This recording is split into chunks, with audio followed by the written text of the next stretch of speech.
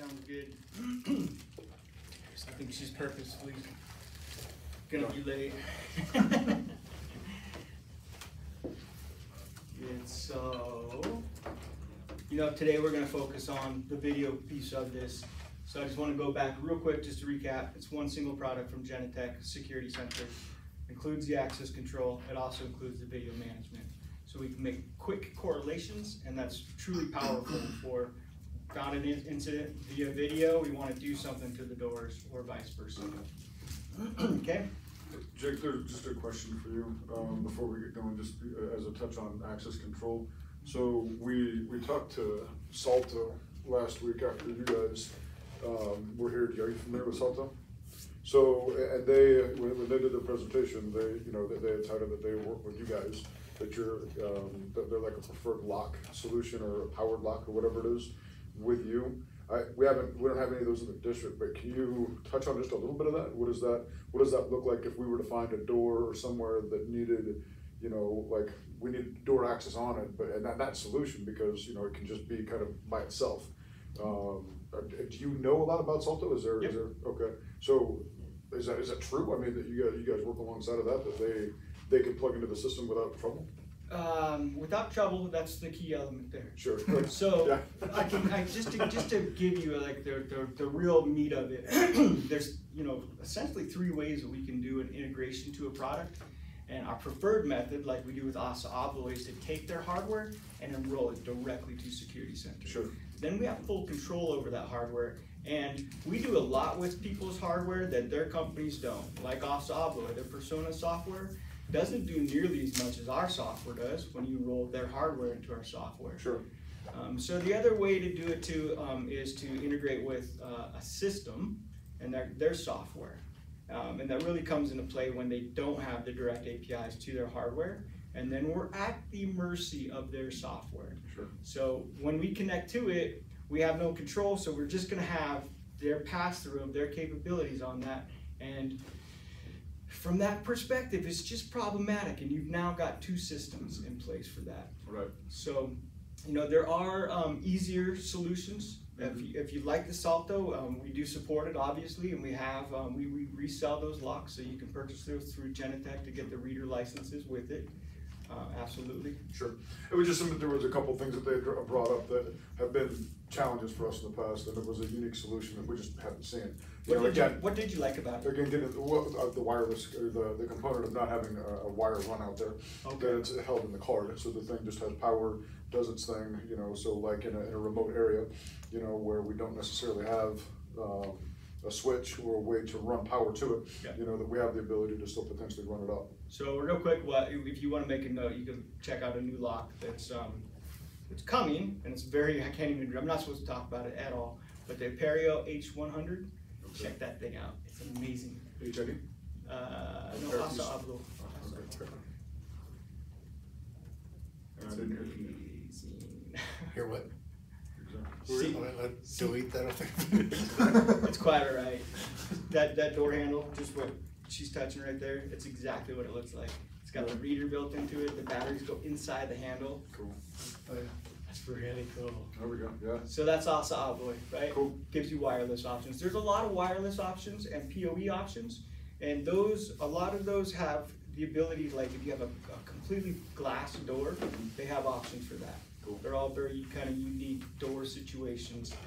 So again, for those types of, call that out. And we talked about that too on the fence. We think ASA Oblo is going to be the only one that can supply a lock that can go on that fence in and out. No, that's great. Like I said, it's certainly not a widespread thing at all. But just a onesie twosie here or there, where it might be a solution that we just haven't seen. Sure. So yeah. I don't want to take away from those though. So and I can send you more models there too. That will be. That's fine. I'll do my work. It's fine. Okay. Sounds good. You just know how to text me. That's fine. Well, just for today. She responded to me. Do with that what you will. I know my place. Okay, so just recapping here, we got one software product from Genetec. It does everything, including the access control and the video. And then we'll just add that into other systems and roll directly, preferably like the intrusion panels that we can control, or using the access control as the intrusion instead.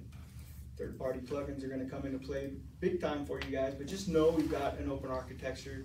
As we wanna layer things in, you'll have the ability. You know, I really like gunshot, or gun detection from Evolve. There's another company called Genetec that does a little wear around panic buttons that all the teachers can wear. I like that quite a bit. The different analytics that can go in. There's two companies that I really like. One is Vintra, one is IronYun, and they provide a wide array of analytics that you can, you know, it can see and detect a gun, no matter what kind it is, but it can also do a lot of other things. It can just look for just anomalies, just say, this is something I've never seen before, maybe you should look at it. And it goes very detailed, and in fact, you can do a DIY analytic. So two weeks of letting the camera learn it, you take that video, send it to the corporation, they come back with your custom-made analytic. It's really cool. Okay. So today we're gonna focus on Omnicast. That is a brand name of our video management system within the unified platform of Security Center. Easy to use interface, pop-up. You know, it's standard features, but with the map, we're gonna get an intuitive, easy to understand layout of where these cameras are all located. So from a single map, we can create a larger map that will be of the district, and then when we click on any of the schools, we'll get a map that comes up for that school. If we need to segment it off to like the gym and the cafeteria and such, that's a possibility as well. We can get as creative, as deep, and put as many layers into the map as we like. We can also integrate it with open GIS systems like Bing or Google, or if you happen to be running Esri here in the district, we can use that and become a layer within your Esri map. And so that's just kind of what this looks like if we're looking at the GIS points. Any questions on that, the mapping piece of it before I move on? All makes sense. It's a bit time consuming to set this up, to really fine tune it, but the overall setting it up is very easy. You know, we're taking a JPEG or a PDF or Google, and then we just drag and drop our cameras on the map, drag and drop our doors. If we want to put a push button that's going to trigger a hot action or a fire an input or output within our system, we can do that. Full control. It's very easy to set up. It's just a little bit more time consuming because you kind of, once you get into it, you'll find how distracted you can become and engulfed. So we mentioned also the thick client is installed, right, on a Windows PC. For users using Safari on a Mac, they can simply use a web client. We also have the ability to connect through our phones or tablets, and that's an app that you'll download off of either one of the app stores. So what's cool is these licenses are unlimited. You guys are gonna get site license for thick clients, web clients, and mobile apps. You can give it to as many users as you want. Know that if we scale it up that big and you're gonna have 100 users requesting video, we need to know that ahead schedule because we need to put a server in place that's gonna process that to send it all out. The software's capable, we just need to make sure we have the hardware in place that's gonna sustain whatever that worst case scenario is gonna look like for you guys. So you can view live and recorded video right from that app. Because it's a unified platform, you've also got your doors right in there, so you can just unlock a door if you wanted to. You can then convert that phone camera into a mobile IP camera. So when you click record, it then streams that video off of that person's phone to the servers here in the schools. So it's protected, it's on the security system, you know, it can be shared and used for investigations. It's part of your system, it's not on their phones. And additionally, the cameras can be controlled via PTZ, but we can also trigger the threat level management, aka lockdowns or whatever our different kind of events are that's taking place. We can trigger from the phone as well. Very handy because you're not in front of a computer when something's happening and you're running, right? Hopefully have your phone, but again, if everyone has a Genetec type of badges around their necks, they can also be generating this emergency alert that's going to trigger that threat level management. Or sensors, gunshot sensor goes off, it's going to trigger it. And that's just the worst case example that I'm using. I hope I'm not offending anyone. Okay, now we talked about Sepelia and the intercoms and how that applies to the doors, but it also applies to the video too. So a lot of those intercom devices will come with the cameras built in, so we can choose to record that video or not, and we can choose to record that audio or not. So you've got full control there. Oh, and additionally, that camera could read a QR code too for the access control if need be. So I don't know if there's much more we want to cover on the audio side. Do you guys have any questions or concerns? Or you good, huh? Okay. The 8207, that's the model from Axis that allows you to read that QR code. Okay, intercom applications, we got that.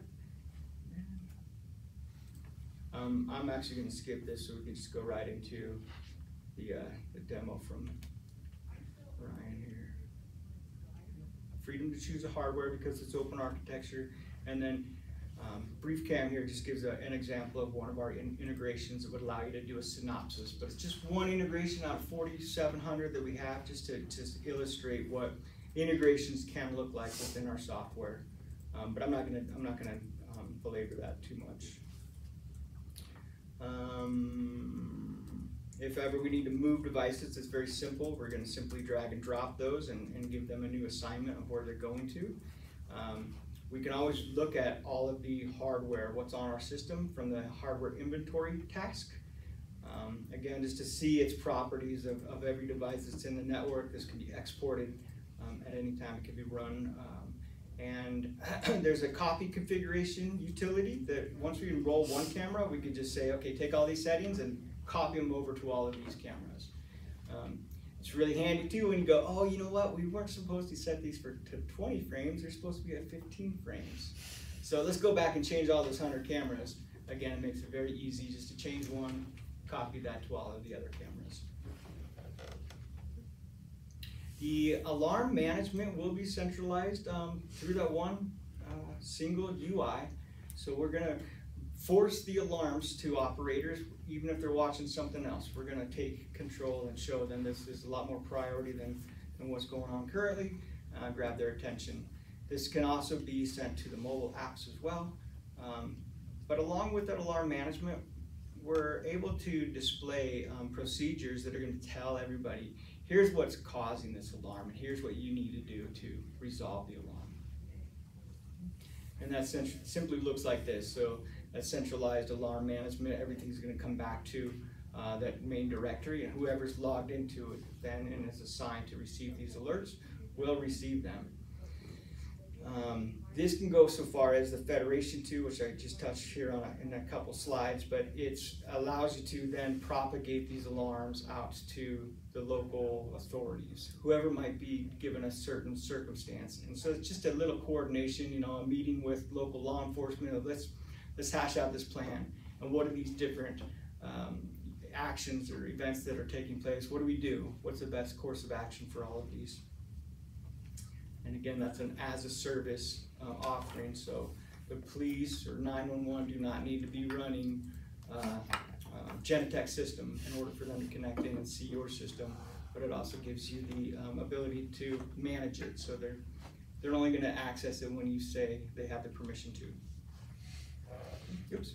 Events to actions, very easy to set up. Anything that's in our system, we call an entity. If that's a camera, a door, an input, whatever it might be, those entities, when there's a certain event that occurs on them, then we can execute any of our out-of-the-box actions. One of those being an execute macro, so we can customize it really to anything. But there's a ton of out-of-the-box features available for us. And setting up those events to actions, you're really just saying that action is going to be trigger an alarm. And then this alarm has its instruction set of what it's supposed to do. Okay. Additionally, we kind of talked a little bit about creating a nice SOC. If we want to have just a receptionist that has one monitor and that's it, it's going to be the same application for building out a 10 monitor video wall with, you know, all really cool gadgets and whatnot for the SOC environment. So it's really easy to do this if ever we get into that the method where we're going to have multiple workstations powering video walls. Remote security desk is a utility that we can use to connect to all of those remote PCs to change their screen. It's really kind of like picture in picture. We're going to get their security desk within our security desk that we can remotely control. Very, very useful. It can also be used for supervisory processes. We call it spy mode. But so either doing internal investigations and monitoring your internal operators, or for training purposes, or how do I do this? So if you log into spy mode, you're going to watch and you have no control. If you log in from supervisor role, then they can see you. You can move their mouse and whatnot. You guys are both interacting on the display together. So I don't know if this has a video with it we can play, but we'll probably show it. So simple mode or video wall mode. That simple mode is that direct connection where you'll choose spy, and the video wall mode you're connecting to multiple workstations. Okay. Any questions on that video wall? You guys think you'll use it?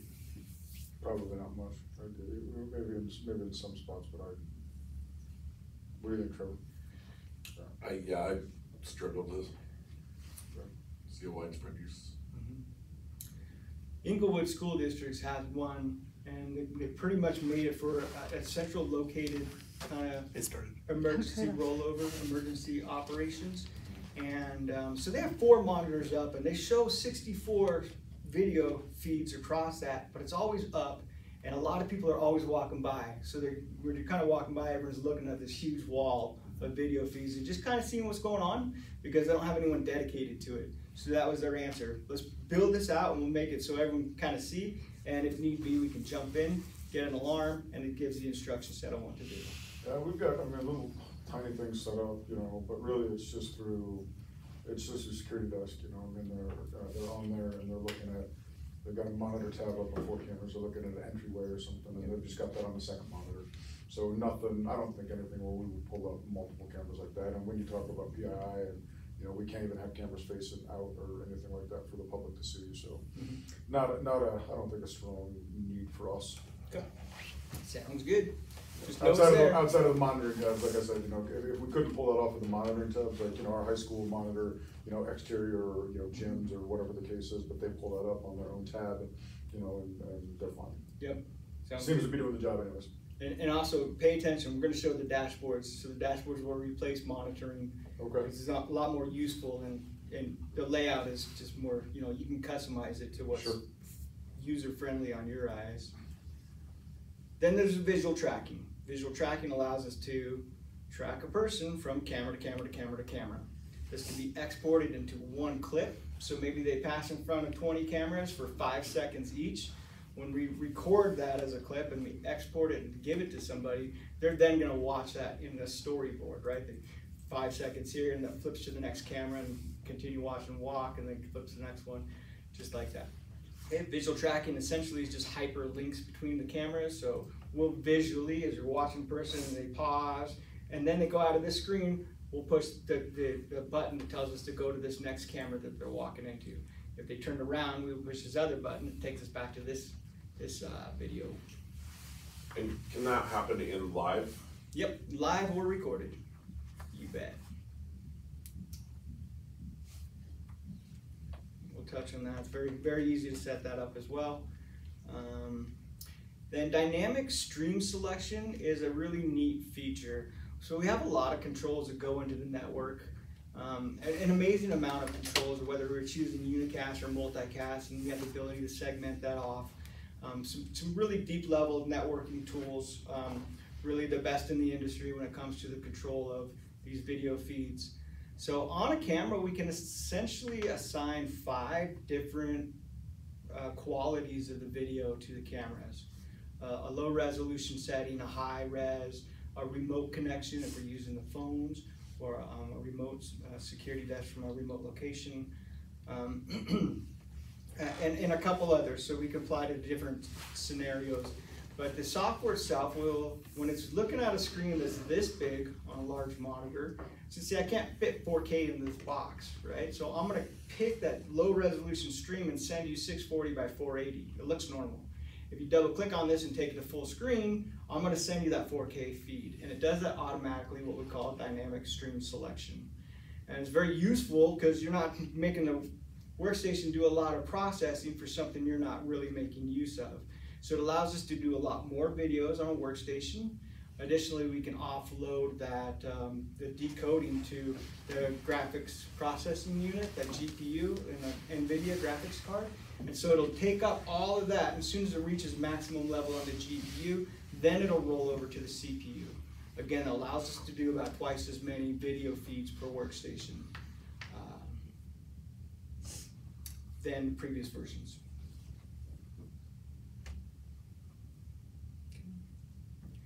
This kind of just talks about it more. Do you guys have any questions on that dynamic stream selection?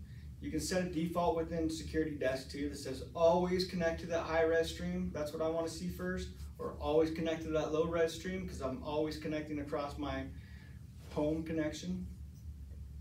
And then you can manually change it. And you just right-click on the video feed and say connect to the high-res or low-res stream for me. Or you can also do it, right-click and choose send me the high-res stream for all of the cameras. Again, the GPU decoding, huge benefit. When you get new workstations, if you're going to do Windows workstations, I highly recommend you get them through Genetec. We've done a lot with Dell over the last 2 years and really fine-tune these servers and workstations to our specs. So when we build these, they come from Dell, they're Dell servers, but they're completely fine-tuned. And so we sell them more competitively than you can buy them off of Dell.com, but they're also fine-tuned for our software. So there's really no reason to go elsewhere for the archivers and the workstations. If you want to run the Access Manager and Directory in a VM, go for it. That's a pretty good solution. You'll have our failover as well as a high availability from the VMs. It's a really good solution. So that's what this looks like. Now, Archiver failover is going to be protecting the video itself. So if that server that we're sending the video to, it fails, it's automatically going to roll that video over to that hot standby server. Okay?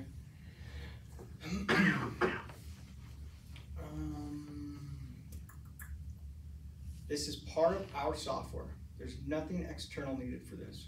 We're not going to use SQL backup utilities.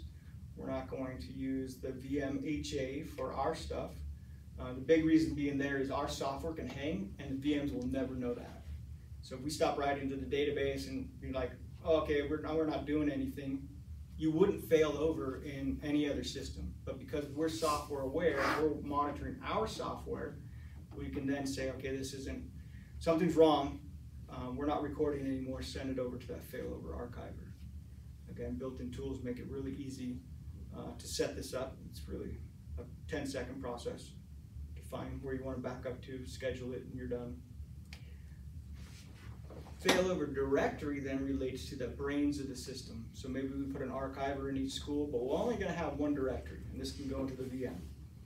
If that directory goes down, it's really not that big of a deal because the cloud links are in place, all our doors work, the cameras know which server they're sending their video to, so it continues to record video.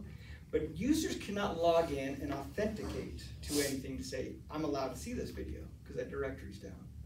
So in that case, we have the failover directory in place, the copy of that database for the brains of the system, and then no one really even knows. We give you a little kind of color indication so you can tell visually something's happening on the back end, but without skipping a beat, the system just stays up and running for you. So again, this is a utility that's built into our software, makes it nice and easy to do, failover automatically, and then we can either fail back or just leave them in that same mode. It takes care of itself, and we'll just define what's our preference. Any questions on the failover piece of it?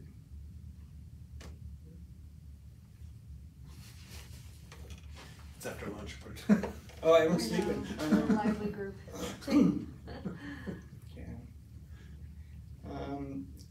Is there multicast on our network now? yes, Okay.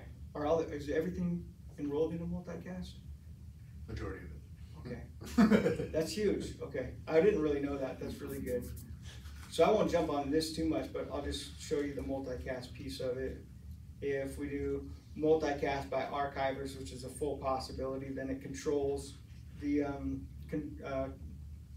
changing it from unicast to multicast. But we can also change that to each camera so that the cameras are sending a multicast stream directly as well. There's a lot of buttons on this. We get to multicast, come on. From the camera, there we go, everything multicast. And this is beautiful because if you have one camera stream that 20 people want to look at, a multicast, it's going to be one stream on the network. On unicast, it'll be 20 streams. So it's really a very good way to control that network traffic as well. And I love to hear that you guys are running multicast. Now the only other piece of this too is doing edge recording. If you wanted to put an SD card in the cameras, if it loses its connectivity to its archiver, the camera, as long as it has power still, can record locally to that SD card. And then when it comes back online, it'll take that buffered video, send it back off to the server. Can it be configured to only record when it doesn't have a connection to the archiver? Yes. And then once it sends what it kind of buffered, if you will, does it erase from the SD card or does it sit on the SD card? I don't know that. I think it just overwrites. I think it just starts to overwrite. Does it just take a transfer then? Does it copy, a cut and paste instead of a copy paste? Okay. Part of that is really around kind of policy and compliance. Yeah. Where That's a good point. we say we don't keep footage for more than a certain amount of time, but if it happened to be during the time that we caught on that card and it's sitting out on that card, but then we've told someone that we don't have footage that we actually have, like, puts us in a really weird spot. And so, you know, in general, we have a 10-day minimum, but we like to keep 3 weeks. But right now we're set to overwrite at 3 weeks. But if this stuff got caught on an SD card 6 months ago and is still sitting there because we haven't had another network outage. That's interesting. That is interesting. I bet you we can set an expiration for it though.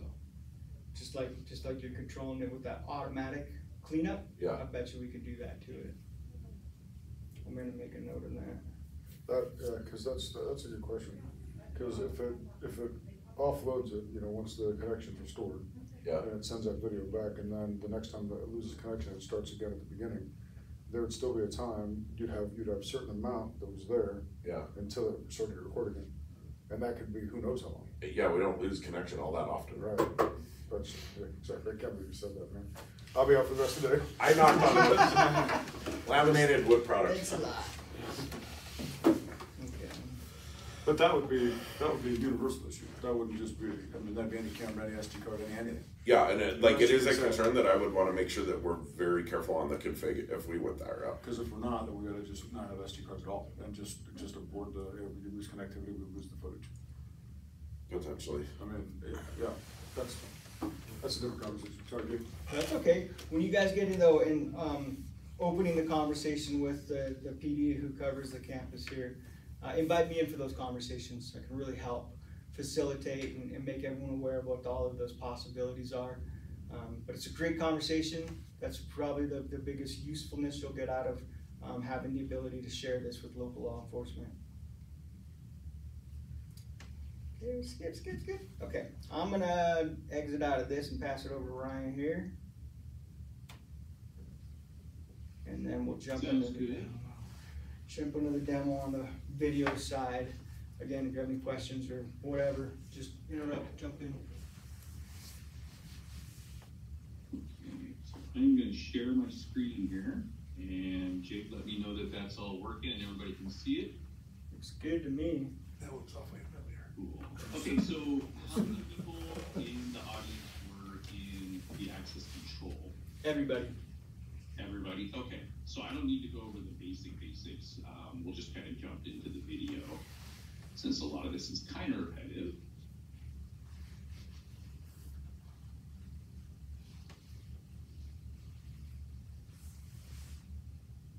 Okay, so brought into the main page here with all the tasks. This time, we're going to open a monitoring task.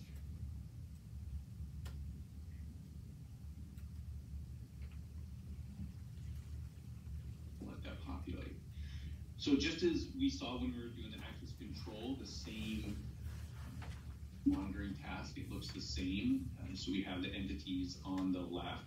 We can sort these.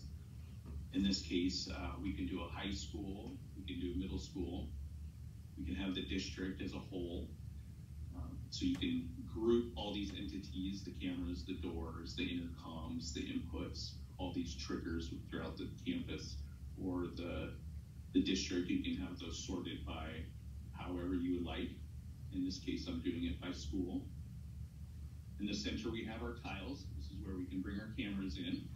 And on the right-hand side is our widgets, so we can control these. Just like we did in access control, we get these same controls when we choose a camera. So for the cameras, we get the forward, the back, the pause. We can go to live video. And the like. So these are more like our VCR controls for those that remember VCRs. At the top, we have our events, and these will also show events that happen with the cameras.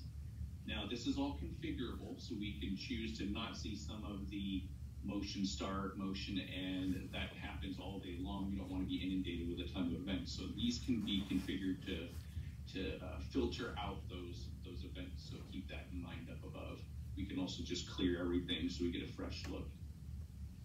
Now these events are stored. We can always pull reports to pull those events back in and look at them in a report style. So just by clearing the events doesn't nuke them forever. They're stored in the database. We just go and retrieve them through reports. Some other things inside this tile area, we're going to jump right in here into this map. This is probably the coolest part of it all. I went ahead and grabbed Bing and decided to zoom in on you guys here. And basically I set up the high school and the middle school inside this map. And this gives you a good overall. So if you had, let's say, a camera hanging off this building over here, we can click on that and we can see that camera right here on the map. We can see the live, we have controls of that right from the map. So we can pause, we can go back and look at video, we can play that video and see what's going on in either real time or from the recording. Ryan, that's from the map? You're monitoring the map? Correct. Okay. So this is, we're actually using Beam for this map. That way we get a nice, pretty overview. Sure. And I'm just doing this right here out of this map. So if you want to drill into a school, so we'll go into, let's say, the middle school. So now we can choose another map. So you're not just looking at the campus. Now we're actually getting down inside and we can see within the actual location, in this case, the middle school. And we have cameras within, just like we did on the other map. So we can pull these up and we can see the particular camera, same controls. We also have the doors. We have intercoms, so we can see the intercom. And I'm gonna go ahead and hit this one. This kind of ties in the Sapelia part. We get the phone call coming in, somebody at the door. We have a camera that can also see that the inside of the door, and I'm gonna go ahead and answer this. And there we are. Aye. And I can open that door from here, just like we saw. We get the door unlocked. We're done talking, we let them in. We end the call. All the events happen on the screen like we saw in access control. We got the door unlocked there. So you get a lot of that data just from this map. Now we want to go back to the main. Oh, my link might be, looks like my link broke. I was messing with the map earlier. I got excited and threw a little logo up there. So we'll go ahead and go back to here. So we're going to go over to the high school. Same thing. We get, see the link works here. We get the same floor plan. Get all the cameras in here. One of them I'm going to focus on, and we're going to pretend that this is a IT storage room here. We have a camera on the outside and a camera on the inside. Camera on the outside, kind of looking at a hallway, or AKA my place. And then we have one on the inside, it's looking at a storage room. What I'm going to do now is I'm going to show you guys an investigation on an incident. And from here, I'm going to choose the IT storage, so we can double click this, we get the full screen, we get the same controls we had everywhere else. So this, you'll always see these same controls, so no matter where you're at, you're still comfortable and familiar with the same operation. You don't have to learn something new in a different place. So here in this case, I got a report from the IT folks that there is a missing box in the storage room. So since we know roughly what time it happened, we're going to go ahead and take a look on our timeline here at the bottom. White is showing continuous recording, and black means it's not recording, and then green is showing motion. So you get a quick visual of where what the camera was doing at that time, whether it was recording continuously, whether it was not recording, and whether you actually got motion. So in this case, we know that it happened sometime between 2 and 2:30. So I'm going to grab a chunk of video here. I can right click on a section of the video and create these handlebars. This will play the recorded video. Between those, it will loop back through itself on how, and you can adjust these handles to extend or kind of contract the time in which you're looking. But instead of going through this and watching 30 minutes of video like you had to do back in the day, we're going to use some analytics to kind of narrow us down so we don't have to spend as much time. So I'm going to use a function here called quick search. It's going to go through and kind of load up this quick search, and it's going to say, hey, okay, where do you want to look within this image? And I'm going to say it's this UPS box right here. So I'm going to highlight that. I'm going to click start. It's going to go through the video, and it's going to determine when that picked up motion and saw that there was something going on. And so as I start to zoom in with the magnifying glass, you're going to notice that the time, so now we're at 2:11, the box is there, 2:14, it's not. I'm going to go in again. We're kind of drilling in. Now it's 2:11 to 2:11. I think we're pretty close. I'd imagine it probably happened within this minute. So I'm going to choose this one here. It's going to grab that video.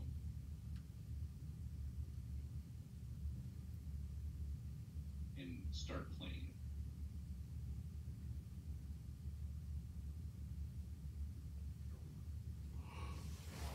You might have put it in a different screen. Take that down to minimize that video file. Yeah, I should have grabbed it. I think it. There we go. So that's where it was moved. And now, I'm going to pause it for a second to go back. Because we know that it was taken right here, I'm going to go ahead and right click on here. I'm going to say investigate, or sorry, start incident recording. So now this security desk is going to record as we're moving through this incident. And I'll show you what that looks like. So we're going to start that. We're going to play. We see where the box is removed. And when we talk about visual tracking, I can click on this here, and now I'm moving to another camera where it shows this guy taking that box out.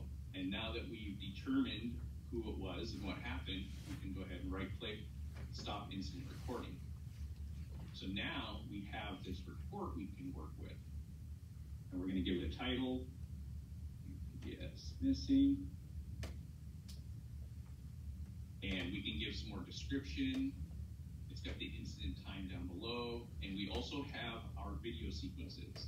So we have the first camera from 2:11 and 33 seconds to 2:11 and 44 seconds, 11 seconds long. And then the Champagne? next camera. I was excited. Sorry. 13 seconds. And so we now have these two in sequence. I know there was a question that came up in some of the notes about protect video from deletion. And what we can do is we can do that from right here in the incident, and it will protect this video from being deleted off the recorder. Off the recorder. So this is different than exporting it. We're just saying keep it in place, and we normally have 3 weeks of recording, but this one clip we need to keep it for at least a month. Yeah. So it's just- Until either something can be done with it, maybe it's going to be investigation, it takes longer than your retention period, at least it gets to stay on the recorder and it gets marked do not delete. At this point, we say, hey, this is all good, we've caught that guy red-handed, now we want to export the sequences. So then we can just click this, and right from the same instant, we can choose our file name, the file format. G64 is the Genetec file format. It will also embed the client with it, and then we also get our standard ASF and MP4. We can give it some more description, and then we can go ahead and export. So up here, it says that it's exported, and it finished. It puts it in a vault. A vault is a location on this workstation where all this video is stored, so you can go back later and grab that video, and whether it's an instant or other recorded video, and you can save that to a thumb drive or into a CD. I think you can add, yeah, and then you can send it off to whoever needs it.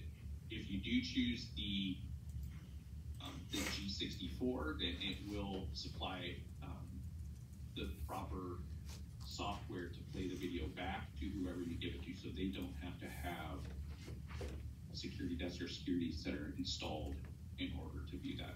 It's also an executable, so they don't need local admin rights to install anything. They just open it and view it. Doesn't install on their laptop.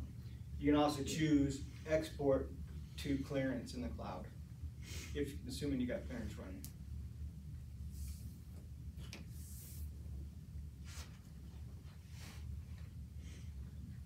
So that was an instance. So that allows us to kind of track that visual tracking is super helpful in that scenario. And we can do that live, kind of like what he was saying. So if we just want to switch between the cameras, we can do that. This one's still, I'm going to go back to live.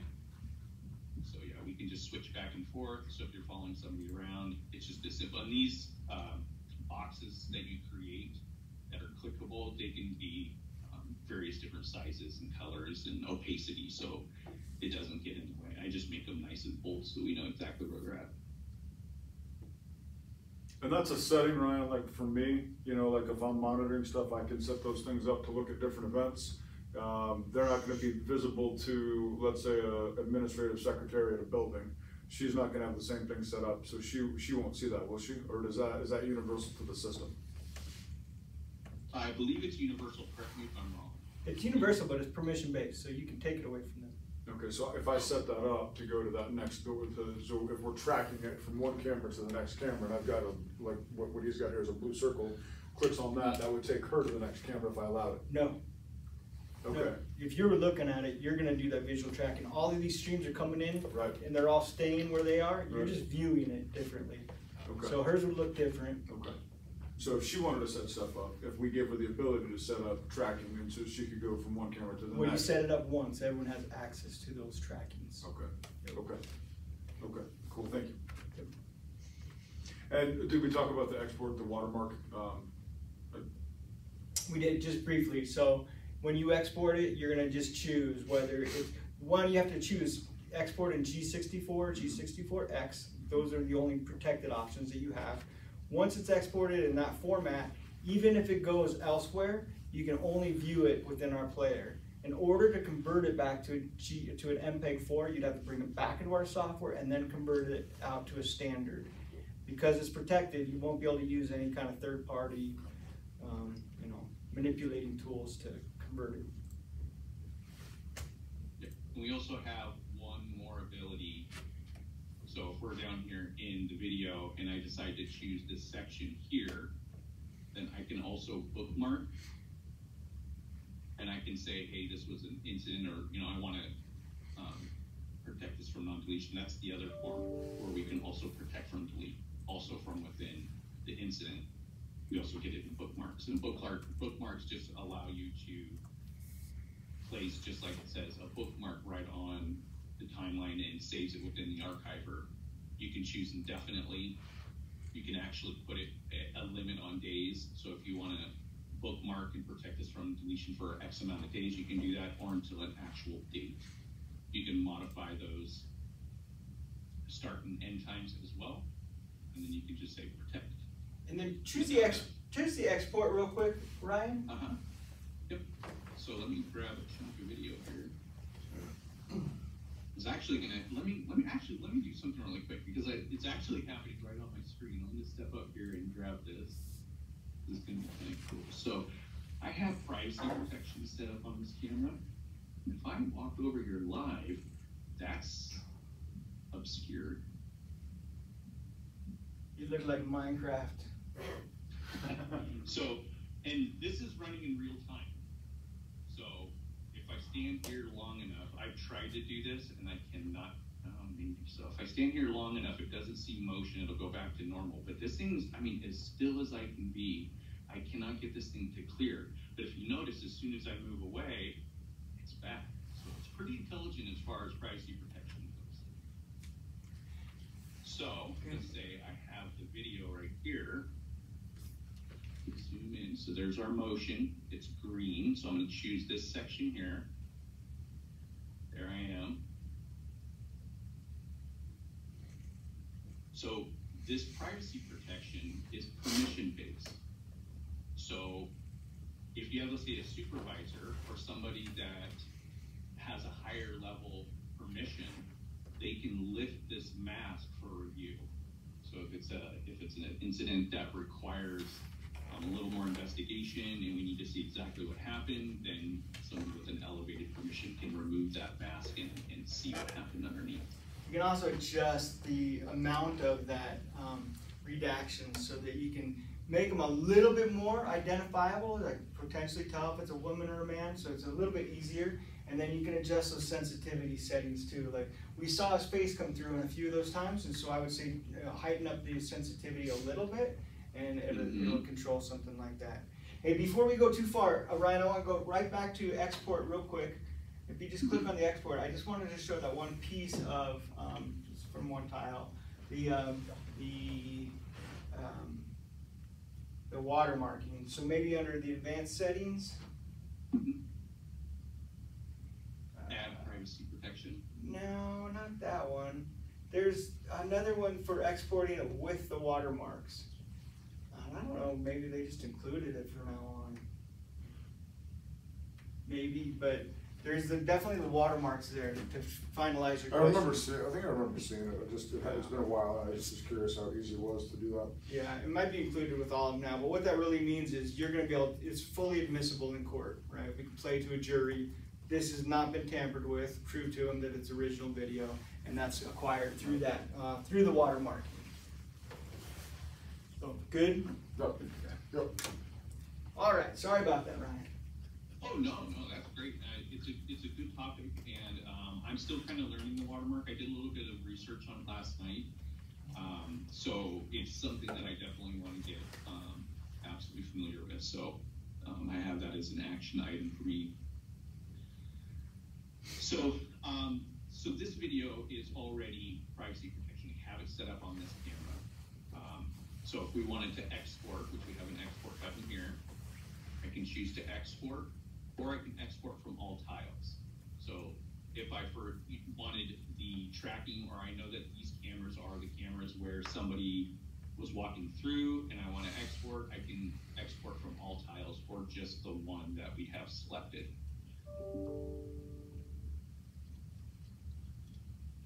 So one other point I wanted to bring up about the privacy protection, because I think this is a pretty important one and it's seldom not understood, is when we have video, pause that, I'm gonna go back live, I'm gonna grab this employee entrance, and yeah, I don't think that's a good one. I had some good people earlier.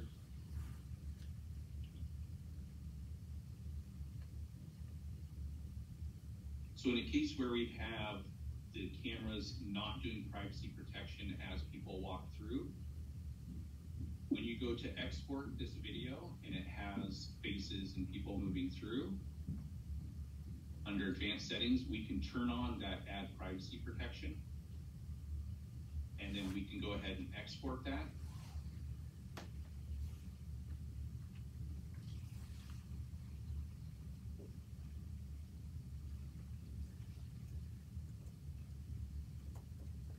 Short enough, we don't take too much time. Okay, so it's done. We're going to open the vault.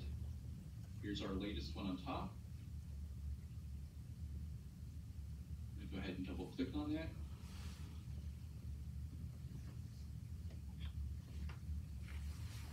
And if we get our lovely subjects to stop on through.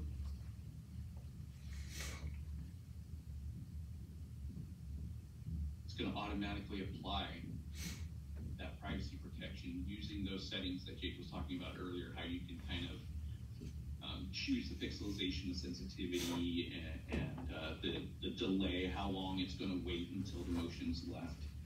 So that is always something we can do after the fact, and that is a selectable option within the software. That's cool. I didn't know that. That's new. You just apply that. If it's not normally on, and you share it. That's nifty. Yeah. I thought it was incredible. I've always done it the other way and kind of ahead of the fact set it on the cameras, but a lot of times we just want to see a normal camera, but yet we realize that if something happened that might be sensitive, we can apply that to the video. So now that it's exported, that is on there. That's part of the exported video. And kind of what Jake was saying earlier, if we didn't want that, we would have to go back to security desk, find that section of video again, and re-export without the privacy protection.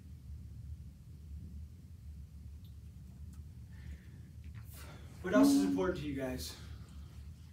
I want to cover where you guys really have your interests. You want to ask about redaction, right, Kevin? Like, I'm more worried about the blurring, so that was really helpful to see, and that's the upgrade we just took, which is good.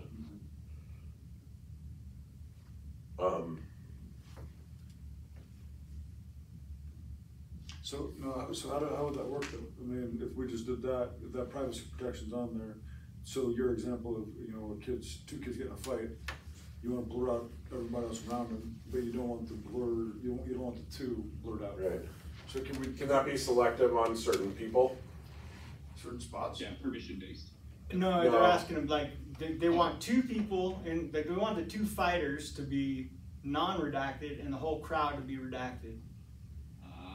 So the only way to do that, we have a tool within Clearance, is our cloud-based sharing piece. And so that tool is built there. So if you upload it there, you can edit, and you can either tell it, do this automatically for this, or you can do it manually and say, okay, do this frame by frame by frame by frame, and then adjust a little bit frame by frame. So you can manually do it too, so it's very, very precise. Generally automatically is gonna get you close enough. Okay. Is Clearance provided with this school bundle that we're talking about? That one is not. It's gonna be one of the only add-ons that I'm gonna recommend for you guys. But it also manages your body wearable video, so you just dock it and it uploads to the cloud. If you export video to the cloud because you need to share it with a parent or a police or DA or whoever it might be, you just then send an email. So it's really handy for doing that, so that you can, do you guys get FOIA requests out of school? That's honestly, what triggered Jeff to call about this latest upgrade that added the blurring is a FERPA request for video. FERPA or FOIA? FERPA. FERPA, what is that one? Family Educational Rights and Privacy Act. So as soon as we use a video in a disciplinary setting, it becomes part of the student's educational record, and the parent can request access to any record in their student's educational record. Our problem is that it's not just that one student's educational record, it's a different student's educational record, and so sharing that video without blurring that face is violating the other kid's privacy, because if we discipline that kid, it is their educational record. So actually it changes the context basically of the footage. And so we end up with CORA, we don't call them FOIA because it's Colorado Open Records Act, so it's a CORA request. We do those all the time, like in our parking lots, someone gets an offender bender, the insurance company wants to see it or whatever. Like, as long as people aren't identifiable, our cameras are up high and they're looking straight down, or it's just two cars hitting each other, we'll hand that out all day. But if a kid was disciplined, it is an educational record, and like, even though it came off the same camera, and at that point we have to treat it differently because we have different privacy concerns. Okay, sounds good. So that means that's really easy. You're gonna upload the video, do your redaction, and then you just input their email address and click send. You'll define, are they gonna have read access, edit access, can they download it? If they take any of those actions, you have the audit trail, so you can go back and see whatever happened to this video, who accessed it, who opened it, and so on. Then sharing it becomes very easy, and you can share it with literally thousands of people. Just by inputting their email address, they'll get an email to click on whichever action you want them to do, and you can ask them, contribute. You're gonna be an uploader, so you've got video evidence on your phone, I want you to upload it, but you don't have access to any of this stuff. You won't see anything about the case, you're just gonna contribute and that's it. Is that an annual license? It is, so it's cloud-based and you'll get 100 cases per month, and that it never goes away. And is there a maximum size of file upload or footage on those cases? Or is it 100 distinct cases? I'll have to double check, but I seriously doubt you guys will be close to it. Like, we run into the issue when we get 150 or 500 sworn officers on a system. Then it gets hard, but I can't imagine you guys really have more than a few people using it and that many events. I think 100 cases is gonna be way more than you need, and that's the minimum. Okay.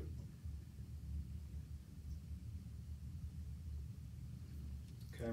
Hey, Ryan, do you have clearance running? Are you able to show that? I don't. Okay, let me see if I do. I might.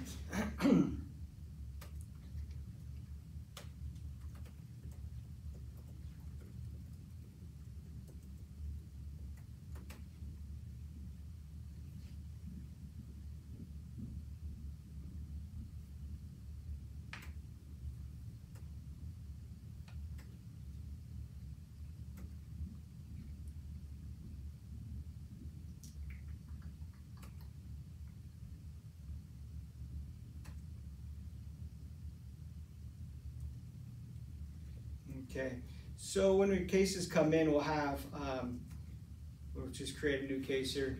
We can have the ability to have, do you have a record management system at the school? Or do you utilize the police's record management system exclusively? What do you mean by? So they'll have what's just known as an RMS, record management system, so it has their case ID numbers, and it's just an organization of cases, and like their documents and files and whatnot. We don't really have anything like that. Okay. When school districts have campus PD, then they do. So I didn't know necessarily, but if police tell you, hey, there is a case number here, you can input it manually there, along with the presets we'll create for the incidents. So you have a lot that occur all the time, so you can just select one instead of inputting it every time, and then assign it to those different categories and departments. So we would upload the files here, and when it gets uploaded, then you have the tools come into play for redacting it. So let me see if I can pull one up here real quick. I have already created video editor.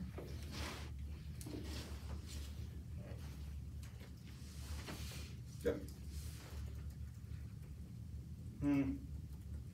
Go back.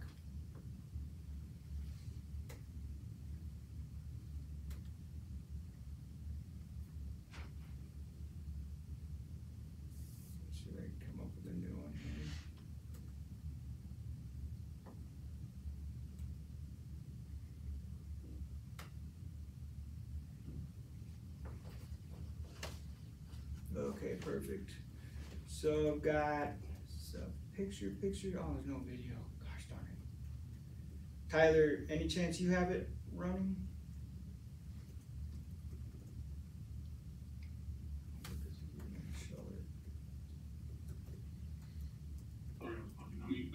I'm trying to get into it right now. Okay. A little bit. I need some video. I'm telling you, it's really cool. I'll show you shortly when we get some video up, but it's a very useful tool. It's got the redaction built right within. We'll show that shortly. What other points are important to you guys? I'm trying to think. Well, there's any, I mean, I have the benefit of knowing, you know, I've been using it a little bit, so, you know, the event tracking, so you wanna see what that would look like. You know, and I think we just saw with that box as an example, you know, but following somebody, the camera sequence thing, I think is something that might be worth, you know, showing. Just kind of talking about how we can track somebody from one to the next. You know. The visual tracking? Mm-hmm. Do you guys have any questions on that? More questions? Visual tracking? Did you want to see it again? That made sense to me, like the. Just making sure. Yeah, recording the box, going from camera to camera to camera. The visual tracking, it makes it very easy to track someone through the facility. And again, it's in recording, so if you're like, well, the guy came last night at 10 p.m. and he pulled in through the parking lot here, we start with that camera and then just track him from camera to camera until he leaves. Can we similarly track cars the same way? Oh yeah, anything. Okay. Yeah, even just curiosity, just go from one camera to the next. What about searching, say someone calls and says there's a guy wearing blue jeans and a red shirt, looks suspicious. Can we search all cameras for blue jeans and red shirt? Yes, well, all cameras, supporting cameras. So there's two ways, I guess we can skin that cat. Go ahead and take sharing control again, Ryan or Tyler. Thanks. Yeah, I was gonna get analytics next, you know, see what we could do there, so. So there is one task here. So Axis cameras, we stick there with Axis. They've got a new utility built into their newer cameras that does these analytics built within, and so we have control of those, and it's very handy. I mean, it's like looking for male or female, red shirt. There's a similarity, so you can say, okay, this guy who's got a backpack on riding a skateboard, find me more like that. This is not the guy, but it looks like him, right? And so it gives you all those results. Really handy. It's on the newer technology, the Axis cameras, unfortunately, so a majority of the older ones aren't going to be powerful enough to support that piece of it. Now additionally, if you want to go server-based, we have plenty of software applications that we can bring in that do that. It's a layer on top. It's something we'd look at more, you know, there'd be more design that goes into it, what it's going to take. But the easiest to do is use cameras that run those analytics on the edge, and then we just tap into that. Axis being the most powerful from that perspective of show me a red shirt, show me a yellow shirt, that kind of thing. Bosch, Hanwha, well, you don't have Axis cameras, you have Hanwha. Okay, so all of Hanwha's analytics, which have been around for a few years, they're natively supported within Security Center. There's no licensing, there's no charge. You'll just configure those analytics within the cameras, and then in our software, we say, what do you want to do with that analytic? You want to boost recording when it turns on? Do you want to notify people? Whatever it is from an action perspective when that analytic is triggered. Go for it. So I don't actually have a camera running it right now, but to show you kind of the searching capabilities, this is through the Hanwha tool. So person, I can look for a person, I can look for a face, a vehicle. I know the difference between a sedan SUV, a bus, a truck, a motorcycle, a bicycle. I can select the colors of the vehicles. If I'm looking for a person, I can select male with the red top, black bottoms, or I can omit this portion here if they have a bag or not, and then I can generate a report. So that's the options just from the model I do have that's currently not running, but definitely some search capabilities that can be brought into this, and that metadata is stored along with the video, so it'll go back and check however many days or specific specific time range, or even against a certain set of cameras or in a specific area within your system to look for this type of information. You're telling me I can do that right now? You're telling me I can do that right now? 511. So we just upgraded to 511. Boom. Let's do it. Yeah, all you would have to do is add the Hanwha plugin. So when you go into your security desk, you would see a portion here that says Hanwha AI camera report. And this is free. We get that off of the portal, right? I think we get it off of Hanwha website. Yeah, that might be Hanwha. It is from Hanwha. Yeah. So that AI that you just showed right there for Hanwha, that's a plugin that I add from their site Yeah. to security desk? You got it. Okay. And then it taps into those. It works the same way with Bosch and with Axis. The app, so if you do have any like a couple cameras tracked, it works the same way. But if we had a mix of cameras, we'd have to start choosing a couple of different plugins. Well, you would just search on the camera because it's gonna have that ability or not. So do we, like, we have 200 and something cameras. 217. Let's say for fun, there's 100 at Windsor High. We just know there's a creepy guy walking through that was wearing whatever, but we don't know specifically where. Do I need to go to the specific camera to search? So I need to repeat that 100 times? no, you just search multiple You can cameras. do the group. Yeah. Okay, so that's where I'm saying, like, if we bought some Bosch cameras and some Hanwha cameras and some Axis cameras, there is no unified search for that. We'd have to use Oh, for the different each models? independent tool for, Oh, that's a good like, point. I Genetec guess- doesn't natively support this. It's just a plugin searching those cameras. The plugin makes it native. So Okay, that's but only for that camera brand. for that camera, yeah, for the make. Okay. And the reason behind that too is the manufacturers all have different ways of coding their metadata. It's not like a Bosch, Axis, Hanwha all have the same code behind their analytics, right? So that's why you would need a different plugin because we're reading their metadata in their format. For now, I bet you we can make a common like red shirt and doesn't have Bosch, Axis, whatever. I'm certain they'll address that too. But for right now, this is all very new, so it's kind of coming to life as these new technologies are brought to us. I'm certain it'll be fine-tuned over time. Right, I'm going to switch back to you. Okay.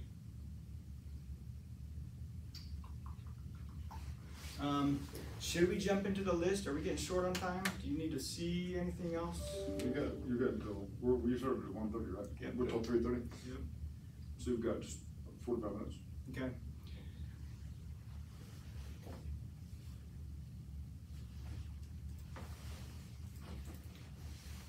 So I'm going through the list, and so far,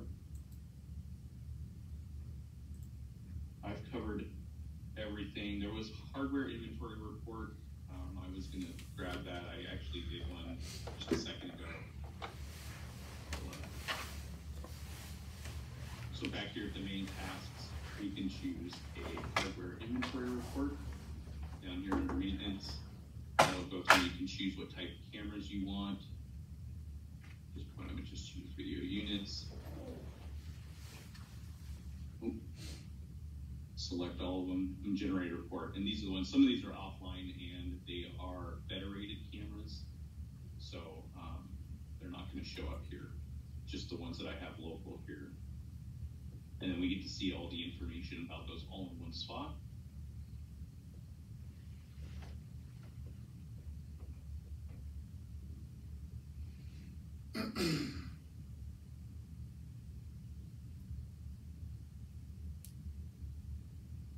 There was also some questions regarding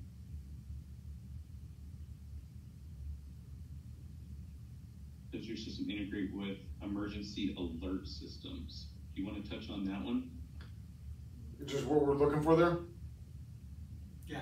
Yeah, so what we want to do, so the RFIs that we've done in succession are going to go door access, which we did last week, video today, and then PA emergency alert next week. So what we're looking for is, you know, at solution where, you know, an administrative secretary or somebody's got a button on their desk and they push a button and X happens. So we lock down the doors, record camera stuff, send out a broadcast, you know, whatever's pre-programmed to that system. We're just curious about the tie-in to those public address systems, emergency alert systems. Again, we're doing that RFI next week. So just today we don't have it. Today we have, you know, one system that is isolated as a PA system. We have an emergency, a fire, or whatever the case is.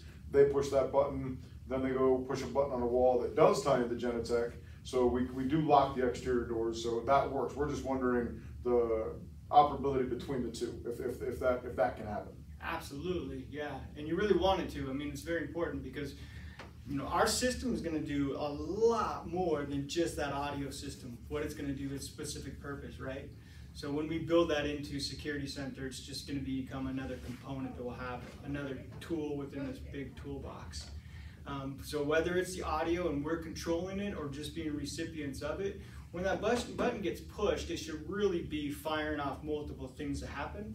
And I would assume that you'll go to Security Center and then trigger that PA system, because it can then make decisions on which message are we sending out, depending on what kind of type of priority. 100%, yeah, 100%. The PA, right now the alert system is programmed to where, I don't know, Trevor, how many is there, 5 or something like that? 5 different events that we can do. Yeah. And you trigger that, and then there's a pre-recorded, you know, different things that are supposed to alert across that particular building. Then, you know, like I said, for us, we're having to push a button, you know, that's in every school now. But you push that button and then that locks the doors or whatever. So the ability to tie that together would be great. And then I guess another question would be is we have, you know, with our SROs and walkie-talkies and things that they've got on them, is there a way to, hey, door got propped open, can we send a message? I know we can send an email, you know, we have different alerts that we can send. Can we send something to like a walkie-talkie or mobile app, or how does that work? The walkie-talkies are a little difficult. I mean, it depends what you have. If we can send messages to it that it can convert to send over that radio signal, yeah, absolutely. But that would just be dependent on those walkie-talkies. Sure. AJ. Yep. For the radio thing, we actually have a plugin that works with any radio right now that will alert. So any alarm in the system it'll broadcast a pre-canned message on the radio. And that works with anybody's? Anybody's radios. All we need is one of your radios to be plugged into. Okay, so Tyler, where does that plug in? Explain that to me. So you just need that. Go ahead. Yeah, all we do is we take a radio and we add a plugin into the software. The plugin identifies alarms that you established within the Genetec system, and if one of those alarms are received, what it'll do is it'll play a pre-canned message. Now, it can either be a repeated message until the alarm is cleared, so every 30 seconds it comes across the radio, alert, prop door or door held open, front lobby. And when that alarm is cleared, that alert will go away. It is non-specific to the brand of radio, so it doesn't care if you use Motorola, Kenwood's, PYT, whatever the case may be. It's because we actually take a physical radio and connect that into a box to allow us to broadcast that message. Okay. Nifty. So. And when did you guys get that? We've had it for a little bit. It's just become more, maybe within the last year, it's become more known. Okay. And it looks, I'm going to turn on the camera for a second. It looks like this. You can see the radio in my hand connected to a wire. I see it. Which is connected to a microphone port in the radio. And it just plays the alert through the radio. Now in this case, this is a Motorola radio, but it works with other brands as well. So you just need the one physical radio to be able to put the plug-in in, and we're rocking. How do you plug it in? Is it plugged in the network? How do you? They have a little box.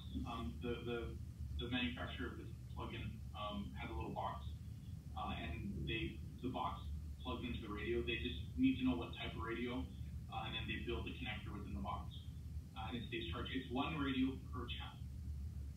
Is this an add-on? Yeah, that's a tech partner. a fairly new tech partner. We started doing it with the casino side down here in Vegas. Okay. They're going to a dispatcherless system. So. Sounds like that's important though, Jeff.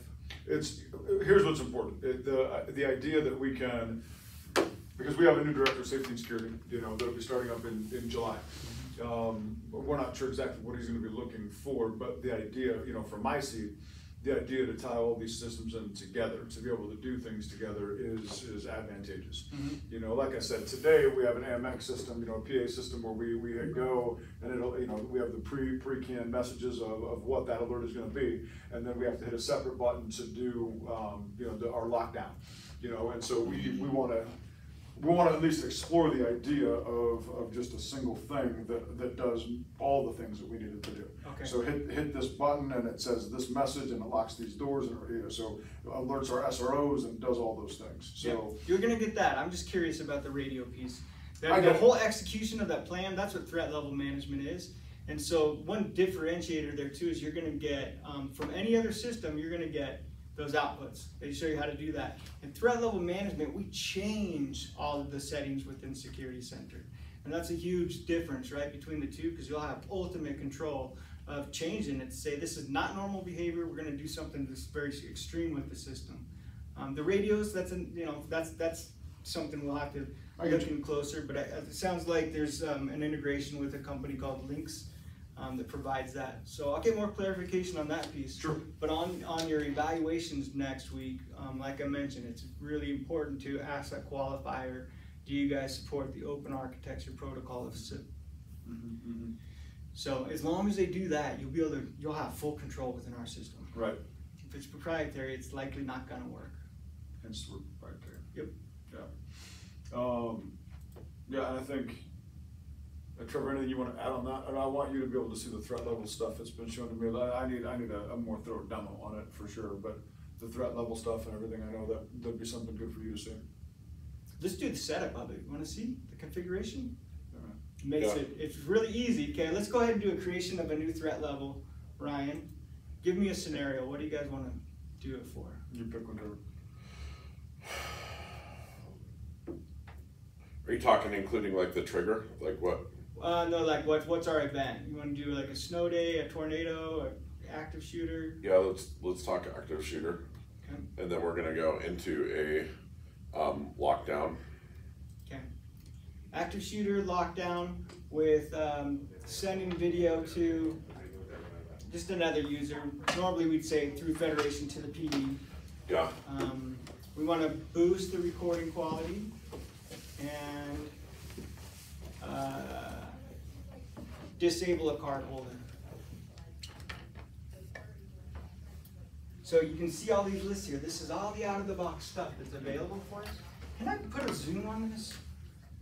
You're Jordan, huh? You're a computer. You're tied in. It's not my teams though. I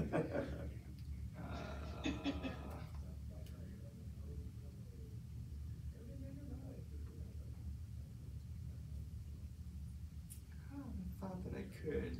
That's at least a little better. Set reader mode. So, if you want me to run through these, run a pattern, send a message, send an email, send a task, set the door maintenance mode, silence it, shunt it, sound a buzzer, apply protection.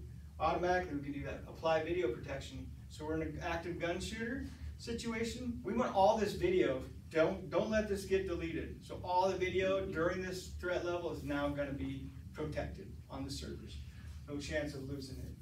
Trigger an alarm, trigger an intrusion alarm or output, unlock or lock a perimeter, those doors. All of these are. Yep. Go ahead. Sorry. So these are all just out of the box options that we'll have available to us. And we can actually customize them a little further in some of the details of those actions that we can take. The point being, we've got a whole slew, really anything you can do within the software, you can automate that process through threat level management. Yeah, so in the lockdown, I'm actually changing the security clearance for the system, which can stop particular people from using. So in this case, Clark, who would normally have access they're denied at that front door because we're in a lockdown, but yet I have Octavia, who is a security or an SRO within the system, and they still need to be able to move throughout during that situation. And then if we clear that lockdown, either through the threat level itself, or I have a hot action right here on top that just says threat reset, and it basically does that same thing I did before. You just have it in that area. So now that I've gone out of the lockdown, this door that was normally in a unlocked schedule is now returned. And now Clark has the ability to get back through that door. And that's all done just either through a button on the lockdown, dependence like Jake was mentioning earlier. You can initiate it directly from here. Let's say we have an evacuation. This is more so just of a notification. So if we did want to tie this into a PA or mass notification, at least you're not locking doors. Doors still remain unlocked. We can actually set all the doors to unlock. That way nobody is having to worry about doors. They can just exit. So there's a lot of configuration, and it's not just threats. We can use these, like you were saying, for snow day. If you want to change the behavior of the system based on one event, that's where this threat management really comes into play. You can broadcast out over the loudspeaker so everyone can hear every 30 seconds it plays a clip that says, "It's a snow day, go home." Right, or let's say it's a game day and you want to have just an event that happens on a game day in the evening. You can have particular, like most of the school locked down, but the gymnasium opens up. The gate that is usually stopping people from parking in particular parking lots, you can have those unlock and open so that there's free flow of traffic. So this is kind of like an event to action on steroids, but it gives it a lot more management, I guess, in this respect. Does that make sense? Do you have any questions on it? Any scenarios you'd want to, you're curious if it's going to work? So, God, that's interesting. What's interesting to me is, so I haven't used the system like that, because that threat level, the threat seems like threat, but it's really just an event thing. Yeah, so it's a bad name. Think about like a swim meet. So if we did something like that for you, and you wanted to schedule, instead of just scheduling, we can do a schedule and just unlock the doors, but I could do a whole slew of things. This is gonna happen from this time to this time. We wanna record this area, because we're gonna have activity in that. We could do all that stuff, and I've just never done it. Right. But that's programmable today. I mean, that's something I could, I just never have. It's just, we just do the door unlock schedule for the different events that we've got, and I can do that all day. Yeah. But to tie all the other components or potential components in. One common one that I always hear is that the basketball coach will have all the students surprisingly show up. Hey, everyone come here on Saturday morning at 10 a.m. We're going to do drills because you guys need to get caught up before. Doesn't plan it with anybody, gets there, doors are locked, he calls somebody. So in this case, you could enable, gym teacher doing his normal thing, just click that one button and it's going to unlock the gym, turn on the lights, unlock the door for an hour, whatever the rules are that you assign to it. So you get those kind of, whole rules put in place. Yeah, if you have an intrusion system that's normally armed at that time, you can disarm that intrusion system so that it's disarmed during that event, and then when you return the system back to normal, you just have the deactivate section, choose to arm it. So it's pretty flexible, ties into a lot of the plugins, and also that you can bring in like intrusion. Another thing you can do too is either a double swipe or triple swipe on a reader that will activate this too. So you don't really need to, you just have to know that. But I can program that. I mean, that's great. I mean, I've been able to do that. So. Yeah, so I mean, you just set up the threat level, and then one of those events that would trigger this would be that double swipe or push a button or whatever.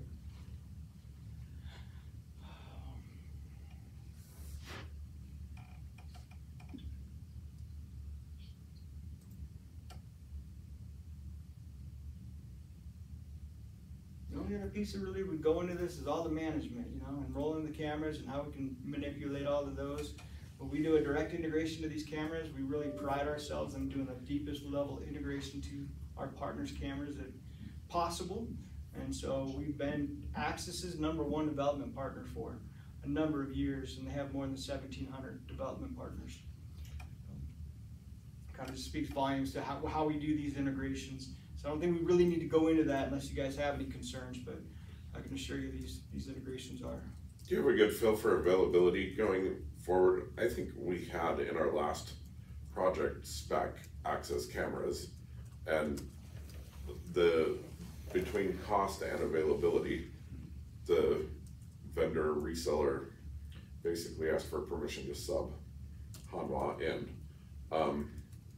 And you mentioned access a couple times today. Out of habit, sorry. Yeah, I kept thinking you have access. I just try and do what the customer has, and I got confused. So. Supply chain is, wonky. Would you recommend, given our install base, that we would stay with Hanwha? Or would you say, given that we're looking at so much new and a lot of our Hanwha cameras are starting to become 3, 4, 5 years old at least, would you steer us towards a different? All I can really say is our 3 top partners are Axis, Hanwha, and Bosch. So there's no debating the fact that Genetec and Axis have the best integration available. However, Hanwha and Bosch are like such a close second and third. I mean, they're just right there with it, right? So you'd have to take a personal preference along with the cost-benefit analysis, along with the features, and along with availability, right? I mean, I've really heard through the industry that the supply issues are quickly coming under control. So by the time this rolls out, it might not be an issue. But I'd really say that you don't have much concern. Like I would kind of, like why not mix and match it, And kind of safer in that realm anyway. And those Axis search features for the color of the shirt and stuff, I mean, it's pretty useful. But to say go away from Hanwha, I mean, you're going to get a lot of cost reduction from the Hanwha product, right? And really comparable results. So, I mean, it's hard. They're very similar. It's a strong commodity product. But if you have concerns, I wouldn't say either one of them are like worse, right? Okay. What else? Is there a desire for visitor management integration? So we use Raptor right now. Okay. I quite honestly don't have a good grasp on understanding like what an integration really does for us. So if someone comes up to a front desk and checks in using Raptor, what does integrating with that system do for us? It would then create the card holder with their permissions to say access granted. So then you just input the information in Raptor, creates the visitor management on our side, and then you can give them a card if you want, or just give them a paper badge. But it's a one-step process instead of let me scan you for Raptor, and then maybe take this over to security desk and make you a visitor. Just mix it in one step.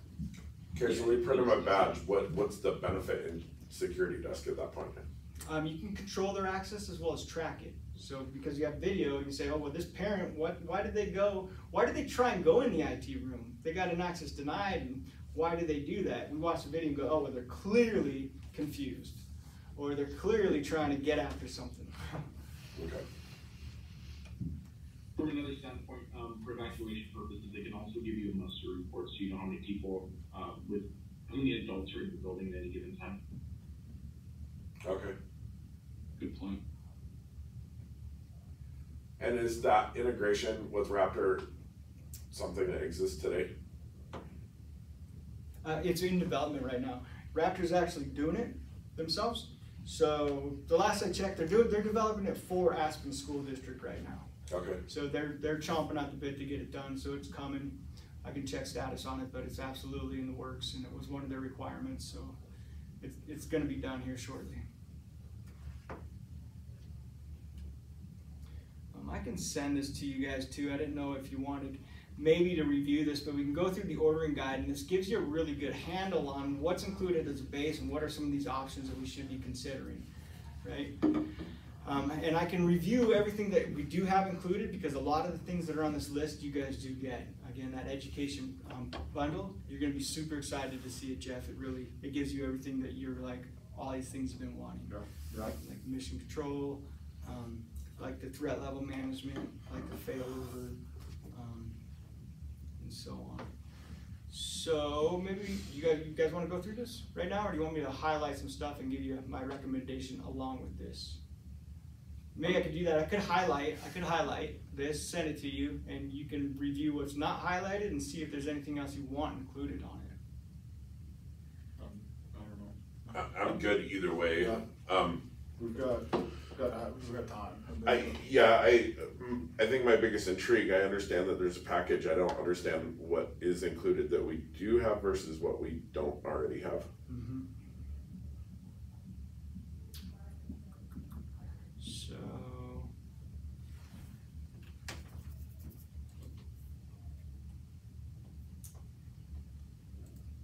the only way I could do that, I think, is to pull up. I don't know if I've got a strong differentiator between the two that's clearly illustrated, but I can do that too. So let me give you a summary of what it looks like. Am I able to email that to you guys right now? Yeah. That's okay? Mm-hmm. Okay. I'll tell you everything that's in that education bundle, and then I'll put it on this form and say, here's everything that's included. And you'll clearly see it. I'm gonna add a couple things in there like clearance, plug-in for Raptor.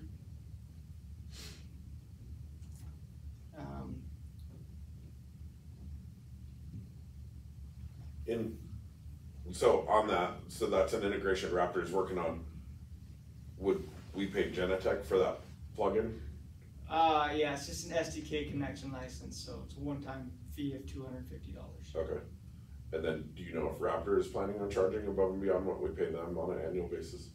I would imagine they'll have something similar. Probably not that much, though. Okay. Yeah, that would really be a question for them, though, and they do have the full power because it's their integration. Sure.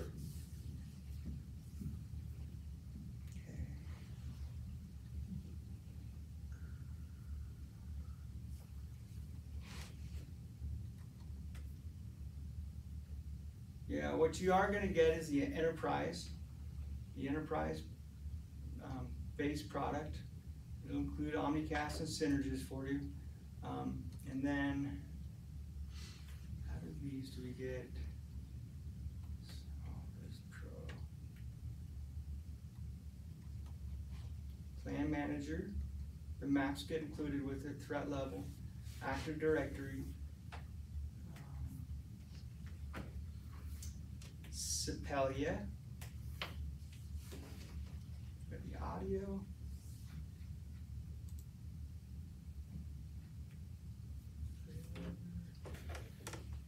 unlimited security desk, mobile and web clients.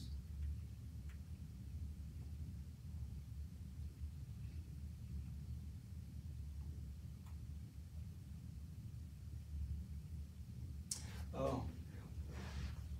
Did we cover evacuation assistant? Was that important to you guys? What was that? Evacuation assistant? Yeah, I didn't think we covered it. Yeah, I presented it to Trinidad the other day. So evacuation assistant really just is what it sounds like, right? This would require a reader to go out in parking lots, the remote, wherever you're gonna evacuate to, is your muster spot. And then you can have your list of students. Everyone's going to be assigned to each classroom, so when the teachers get there, they can badge in. They can manually add students if need be, but a lot of times they just have a reader out there, so they can badge to let them know that they've got their okay with their classroom. And if they don't badge in, that it automatically, they're missing students, so they don't badge until they have their full class there. If each student gets a card, then obviously we do it for each student. Come up the reader, every student swipes their badge or whatever connection they have. Does that have an integration with the SIS so that it knows what kids are present and absent? You definitely could. I mean, absolutely. Yeah, that would be something we would need to do on a daily basis. So you take that attendance report And you'd have to have a database of it, but we can marry those two up to know, that they're actually. Do you know if is there an existing integration with Infinite Campus, or how does that work? Is that getting a whole bunch? Campus is a popular one. There might be something that already exists. If there isn't, there's a company that we use for all of those things called Swift Data, and they just have developed this really core product that satisfies most of the needs of connecting these together. So, and they understand all of the systems. If we run into something that's too hard to overcome like that, we can just put in Swift Data, and it's amazing. But I have to imagine we have an integration already with Infinite Campus. I'll look into it for you.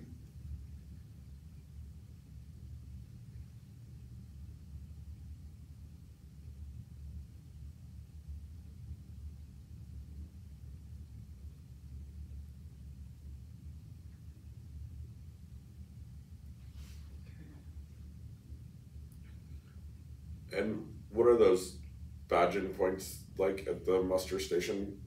Like, is that some kind of battery powered wireless, like when you dump a building, the secretary grabs a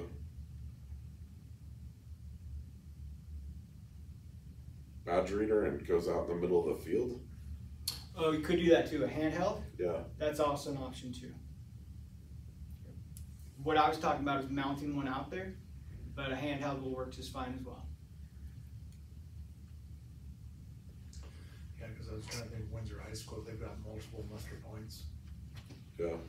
depending on which part of the building they're located in. But that's totally intriguing. Yeah. Okay. I'm not getting very far on this, so I will just put together a list and makes it a lot more simpler for you. Otherwise, I'll make you fall asleep even more. Are you guys, is there anything else you want to see? Is there anything else outstanding we need to cover? I'm trying to think of our questions. I think that covers it. I can bring them up if you want to see them. Yeah, maybe let's just double check it. But I think that covered the bulk of it.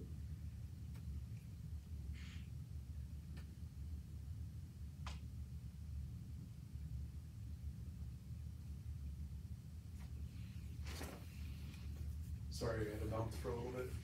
Our radius server decided to hiccup, so any staff device that was currently off the network couldn't reconnect to Access. So we had a bunch of teachers who were trying to finish up their day. Came back from a meeting with other staff members and went, I can't connect to Access. I wonder if that's what was happening to this one right before we started. Could be. They connect, I guess, just fine. Access now. Because Justin at first thought the certificate on the radius server disappeared. He's like, where'd you go? I can't see it. I was like, I have no idea. So he bounced the radius server. And People were able to get connected again. Did we talk about vaping? No, that's do you a good integrate with Halo? Or is it? Halo, yep. So that'll use our IoT plugin. It's a very useful tool too, because once you have that in place, bring in those Halo sensors, you're going to see all the power of what that plugin has. So you can tie that into building automation as well. It handles all of the protocols that those types of systems use, like SCADA, OPC, BACnet, Modbus.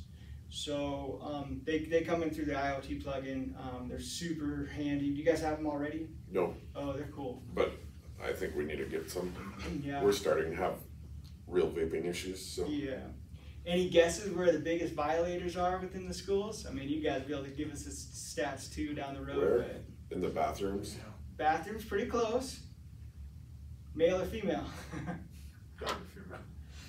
The 8th grade female locker rooms. That's the biggest offender. Wow. You know, it's funny you say that because we are rounding in our 8th grade bathrooms at our middle school right now. Yeah. Common, huh? It's that age. God, I hated 8th grade. Middle school is just that's just tough. So those vape detection, the Halo will not only do the Walk out because of that. We're just talking about 8th grade, like. oh yeah. Literally, guys loved it, huh? we're cracking down on bathrooms to the extent that like 20 kids walked out of school in 8th grade yesterday to protest that their bathroom privileges are being restricted. Yeah. We're like, you're going in there and you're doing bad stuff. Like, Yeah. So it's these 20 kids right here we need to keep an eye on. So That really happened yesterday? 20 kids walked out. yeah. I didn't know. That's So 20 it kids does out the of 500 and some on. vape of both nicotine and THC. It also has an anti-bullying kind of audible sensors within, and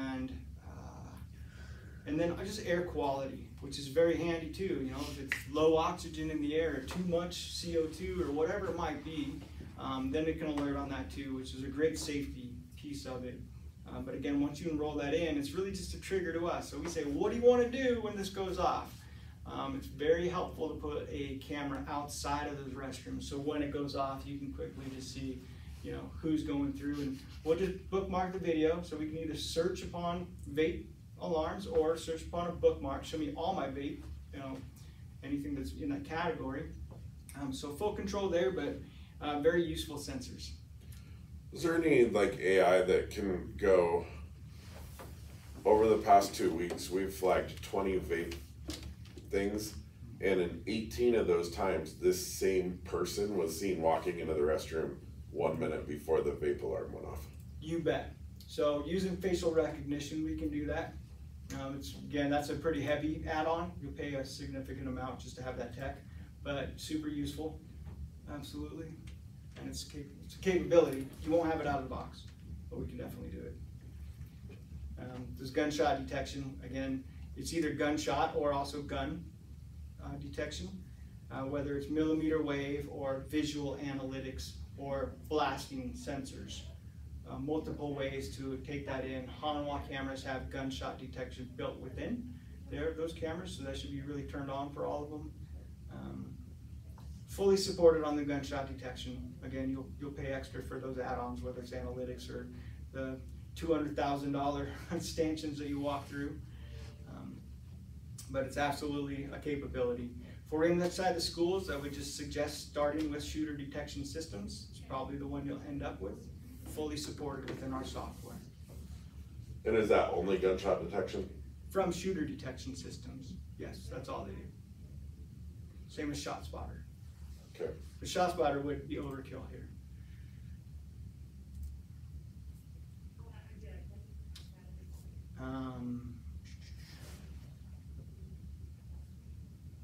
So I think, did we cover the event tracking?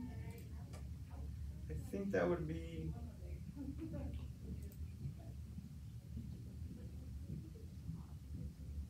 emergency alert systems.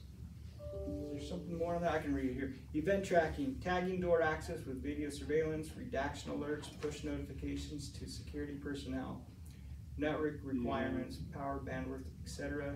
Questions: does your system integrate with emergency alert systems? Okay. So through the Federation, yeah, we can communicate. We can take in any inputs. We can push out any outputs. We're the mediator there. So yeah, I mean the answer is going to be yes. We'll get closer to it to understand the ins and outs. And the visitor management, again, we have our visitor management built in. We didn't cover Clear ID. Clear ID is an identity management versus a visitor. So in identity, we're going to really do the background checks. We're going to know everything about this identity, and they'll have 3 different methods of enrolling into the system. But it also gives you a portal where parents could log in and say, I'm going to be at the school at this date and time, so I'd like to pre-register. You could put a little pedestal that's got a self-check-in kiosk. I just don't have any K-12 customers who use it, but there is that advanced feature if ever you want to tap into something a bit more. It will be available for you. Best practices for survivability in the event of network outage. Again, that would be recording to the SD card. That's your first level of defense. Having everything redundant, of course, is the most fundamental, but in case of the outage, the cloud links go in place first, right? Cameras can record to their SD cards.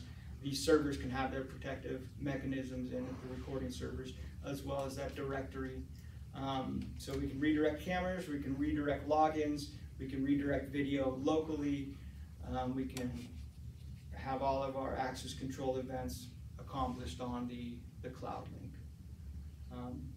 And the only other thing that'll happen is you got a complete power failure within the building, you know, and on that case you'll have the doors, if they fail secure, they're gonna stay locked. If they fail safe, then they'll be unlocked. But of course, you know, if there's no way of communicating, you know, if there's no power to anything, then, you know, we're dead in the water. So in that case, it's helpful to have a few cameras, a few doors and stuff on this backup power so that we can maintain general surveillance and have, you know, basic access still controlled.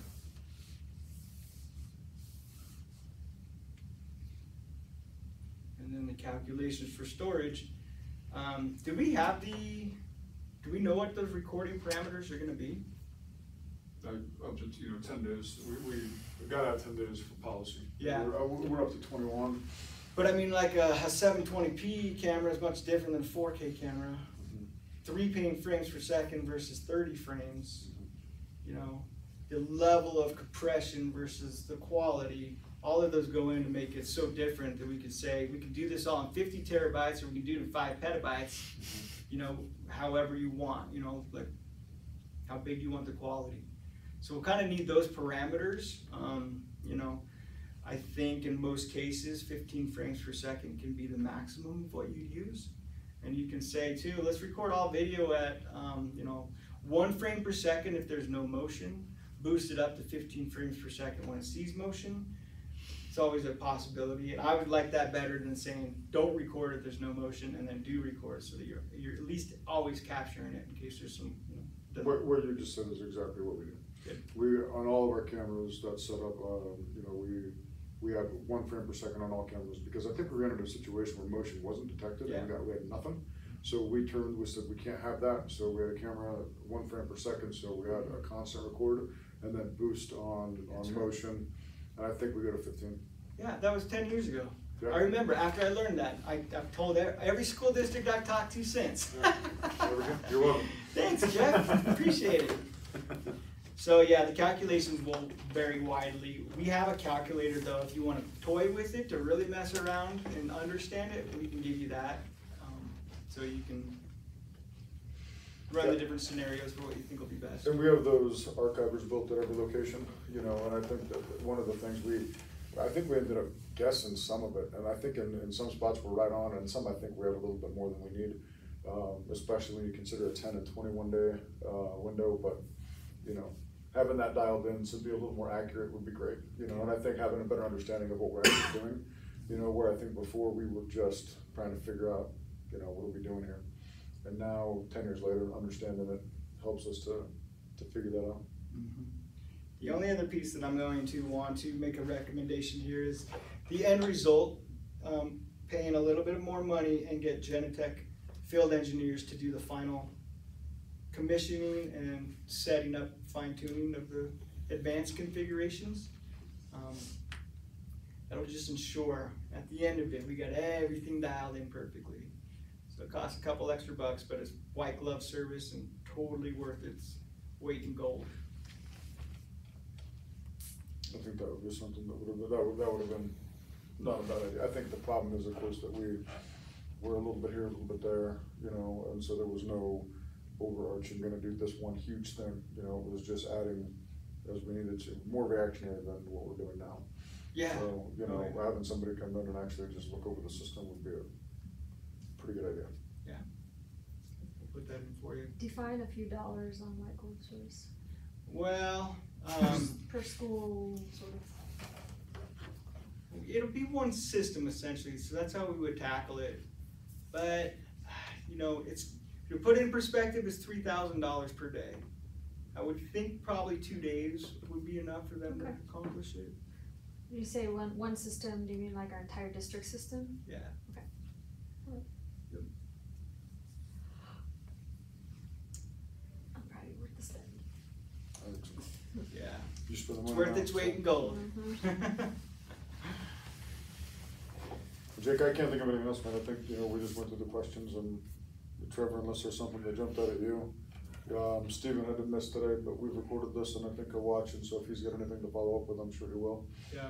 John, you missed some of it too, but we also have the benefit of in it, so I think you understand it too. Yeah. But I blame the network. as you should. If there's any reason you wouldn't move forward with a security center, now's your time. Now's your time, speak Yes, up. This is a good time. Okay.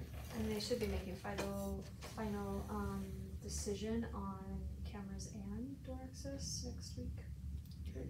Are you guys gonna do a shootout between the camera manufacturers? Is that? We don't allow shootouts. Oh, okay. Are you gonna do two separate evaluations? School system. A bake off? Yeah. Bake off? Bake off. Bake off.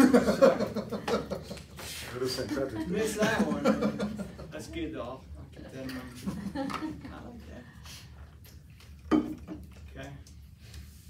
Yeah, I don't know. Sounds good. Well, I've got my few things that I'll send over to you now, adding that calculator and going through this ordering guide to simplify it. I'll get that over to you. I think we should be in really good shape. If there's no other questions, I think we can take the other extra 7 minutes. Grab a donut or something. They all ran upstairs. Ryan or Tyler, What's this? appreciate it so much. You guys have anything else you need I to? forgot that one. Thanks, guys. I don't. More salsas? And it looks like we touched on everything. there was bread in here, nobody told me. So we All we touched had on was it bread early, out. and that was the only other thing I had. I didn't set that out. So yeah, I think we're good, and I appreciate everybody participating. That was a good one. They all stayed awake for you too. Except for Jake. It's a day. All right. Thanks so much, Ryan, Tyler. Appreciate it. Great job. Yeah, I'm good. All right. Thanks, guys. Take care, everybody. You too. Bye-bye.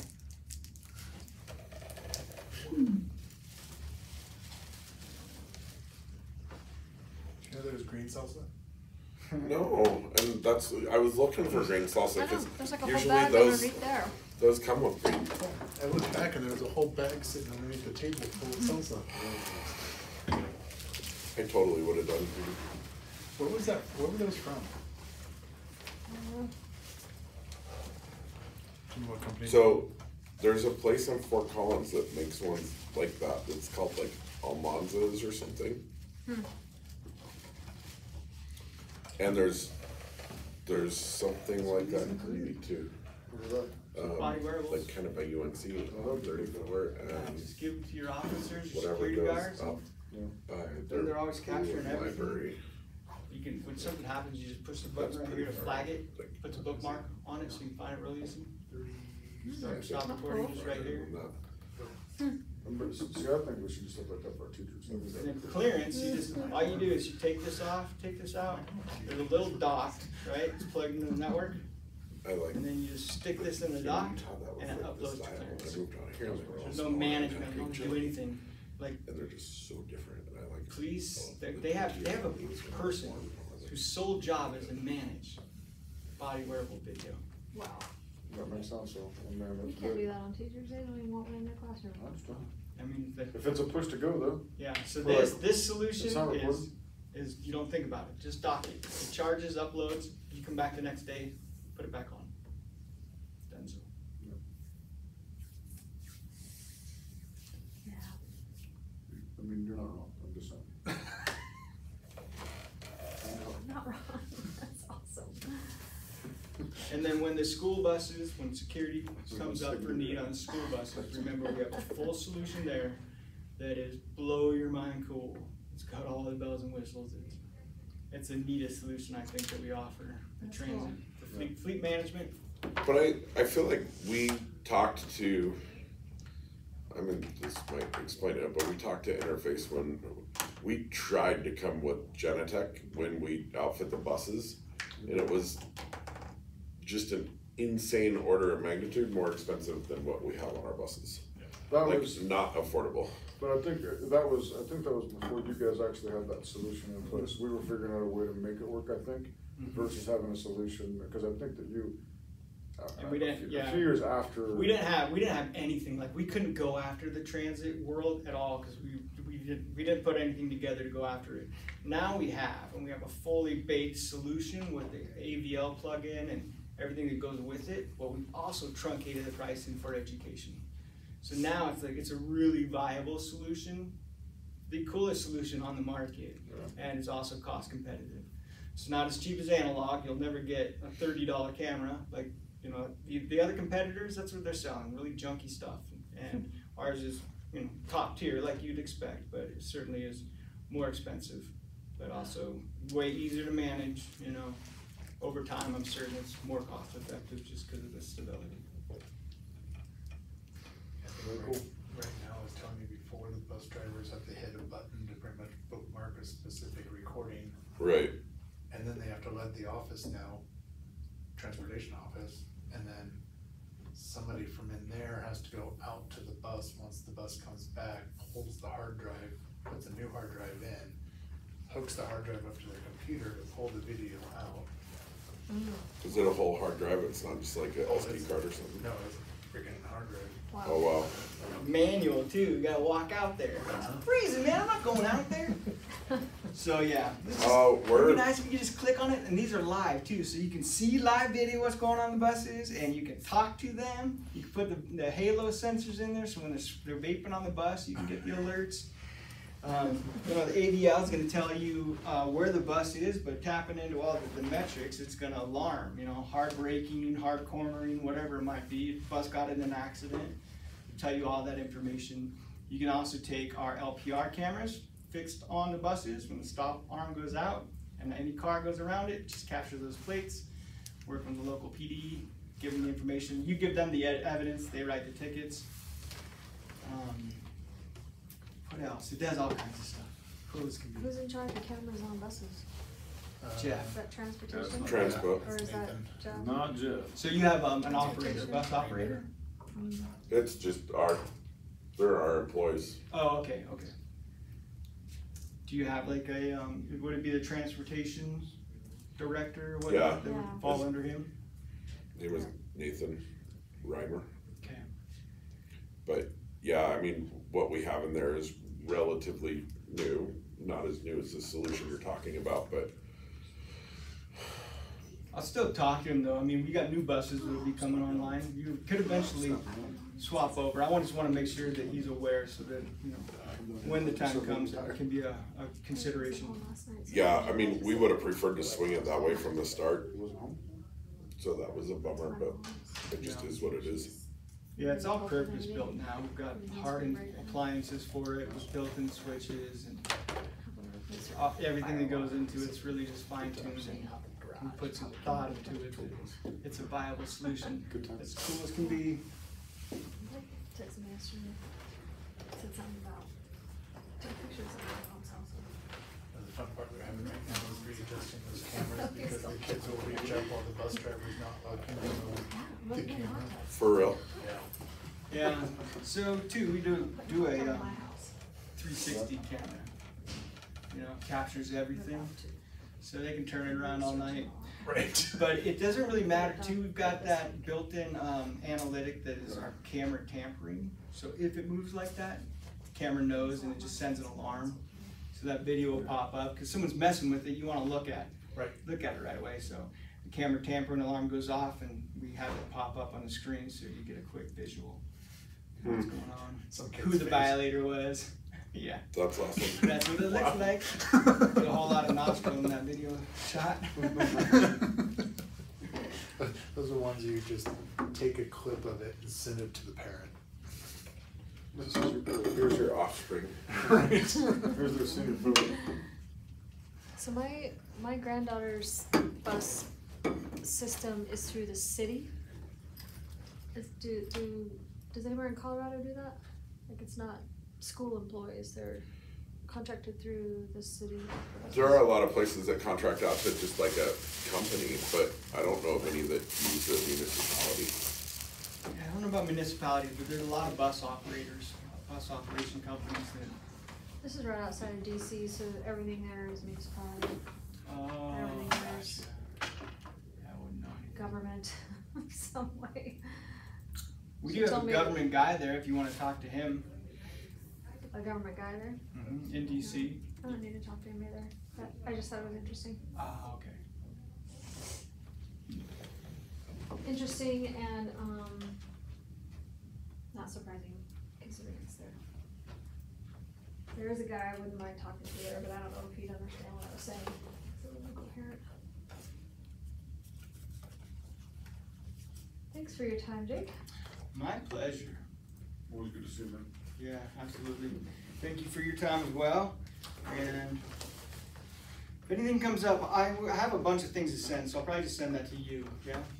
Just stay within the Yeah. boundaries of the RFP. And He's gonna kinda highlight everything that's in the bundle, because right now Oh, okay. it's separate, but just so we can have an understanding of like what's included in that thing, and then there are a couple of add-ons, like if we wanna be able to blur faces, they have a product called Clearance that's an annual fee Oh, okay. that like we really would need, and we export the video into that, and then we could blur the faces from there. Oh, cool. But for us to be able to look at like what we'd be getting into, we kinda need that whole picture. That's cool. it's cloud-based, Yeah, it's if you called the send it to me, then I Digital can- Evidence I Management. can put it all into the same file that this whole RFP goes. Or You got how it. it goes under. Or if you got like files too, or if you take like a police investigation report, you could upload that to it as well, or a student statement or parents, whatever it might be. Put anything digital in and keeps it all together in one case. And then if you needed to share it with parents or investigating officers or whatnot, you just send them a link right from it. So no more thumb drives or email or upload it to Dropbox or stuff like that. I want it all in physical printed form. You can do that too. No, you don't. Cool, I appreciate your time, Jake. Yeah, absolutely, my pleasure. Good to see you. Yep. All right, thanks for everything, Memory. Great to Yeah, And always. Yeah. I uploaded the questions from the PA into that document, the Good. answers. Good on that. Yeah, I'm good. So, man, have a great day today, Jake. Are they, See you, man. based on what we were talking about, do they help thin or not? A little bit, because I've not heard from Logan at all. Okay. So that we didn't know. That's super helpful. Right there, right off the bat. What was your deadline to respond?